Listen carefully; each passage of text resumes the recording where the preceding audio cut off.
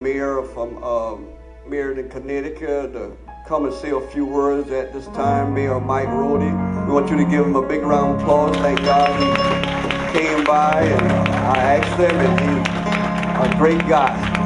Amen.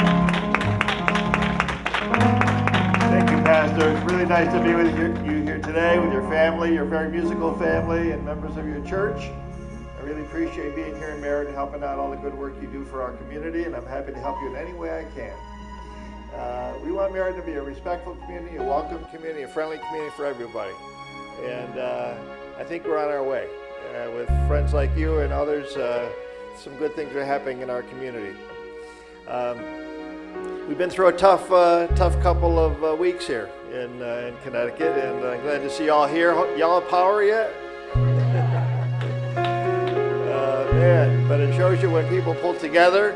I had a chance to visit all the shelters in Meriden. We sheltered over 600 people, and you know, people were showing up on the doorstep, bringing food. People calling each other, "Come over, stay at my house. I have heat."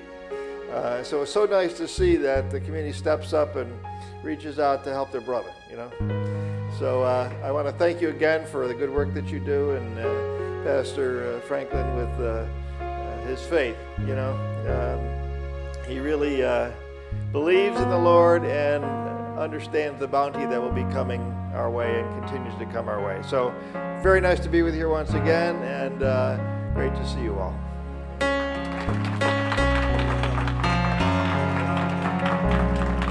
Amen.